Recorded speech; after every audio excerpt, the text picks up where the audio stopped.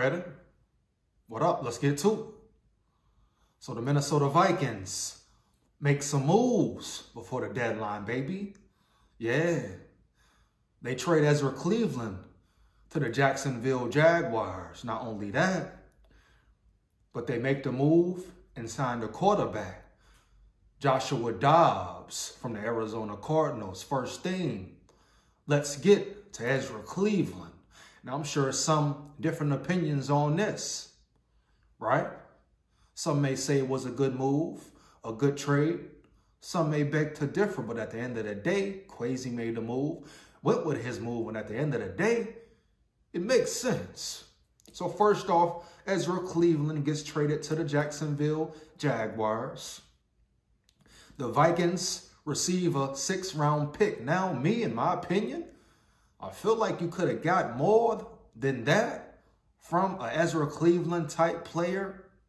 You know, 6th round, I was thinking maybe 4th, right? At the least 5th, right? But at the end of the day, it is what it is. The deal is done. But now we know, shout out Dalton Risner for coming in, earning a spot. And we see the O-line, so you're not mad at it. Now, you could argue, oh, they lost some depth. What happens if a player goes down? But you can't think negatively, right? You want to keep it positive, right? SKOL VIKES forever, baby. It's time to ride for real heavy. Them boys can still win. Them boys still got a chance. But we know it was very evident. Ezra Dalton Risner, he brought a different energy. The O-line just feels different, looks different with him in the lineup, right? No disrespect to Ezra He was playing well, but at this point, I think it's a good move, and I would like to see Dalton Risner instead of Ezra And the Vikings really worked it out perfectly because they have signed Dalton Risner, a young player, just 26. Still got some solid years left. They got him for $4 million. So at the end of the day, it's a win-win for the Vikings, and they acquire an extra pick, draft capital in next year's draft, baby. So it's all good, heavy. So you really can't argue about this trade. So shout out Ezra wish him the best. Unless he ever goes up against the Vikings, then you know what it is. SKOL territory, baby. SKOL forever heavy. Woo! Let's go, man. So solid move from the Vikings. Now, real breaking news. Dobbs. The Vikings acquired Dobbs, man.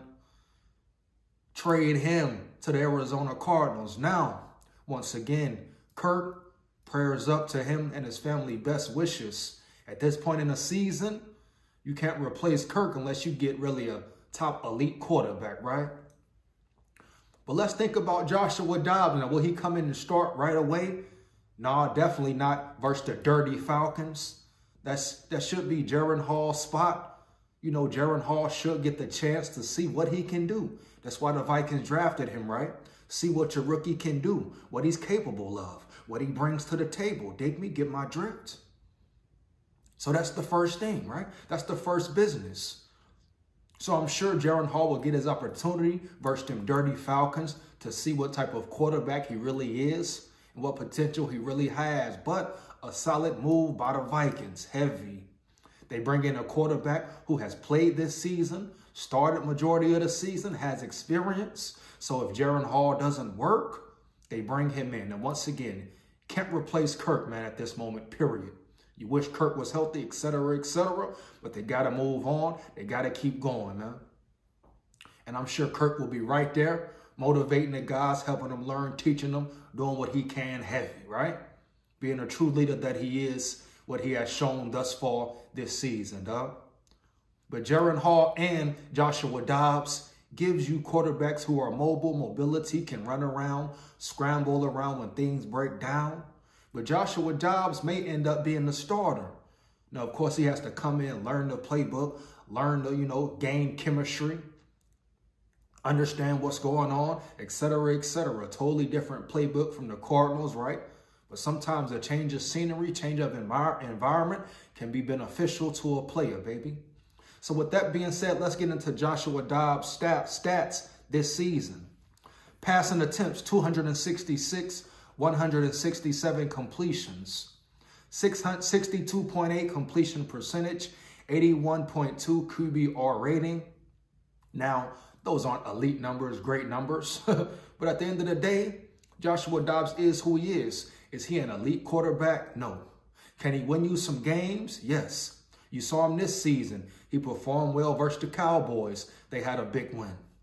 Now, he's going to throw turnovers. He has turnovers, fumbles, etc. But at the end of the day, if he can somehow learn the system, be smart, become smarter with the football in his hands, you know, just be able to control, run the offense, not make dumb mistakes, he could be all right. The Vikings could win with him potentially. Now, once again, he's no Kirk Cousins. Let's not expect that. But his dynamic running and passing ability, you know, Kevin O'Connell can do different things.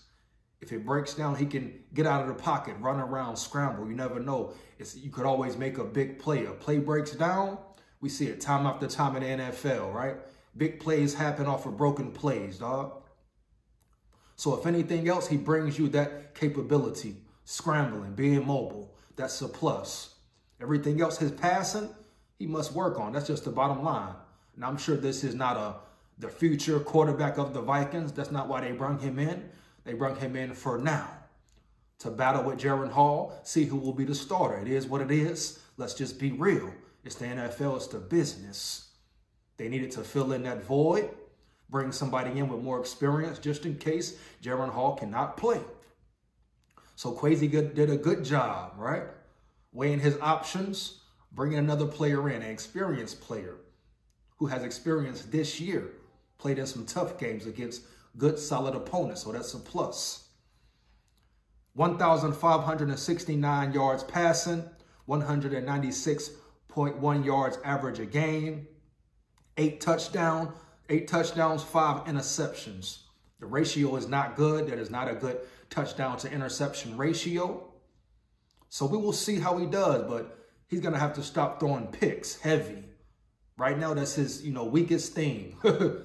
He needs to correct that. That comes with becoming more accurate. It could have a lot to do with coaching. KOC, the QB whisperer, allegedly. So he could change his game. He could help him out. Make him, improve his skills, his craft. Like I say, change of environment. Being under the right staff could help a lot. So we will see what happens. But that's definitely a concern, the 8 touchdowns, 5 interception ratio, right? He throws picks.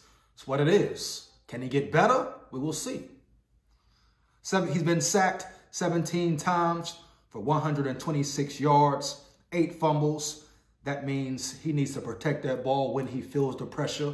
When he gets hit, he must protect that ball better.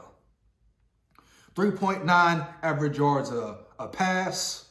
No, my bad. 5.9 average yards a pass. Not a lot. His longest pass is for 69 yards. Touchdown percentage, 3%. Interception, 1.9%. Rushing attempts, 47 attempts, 5.5 yard average. 3 touchdowns, 32 yards a game average.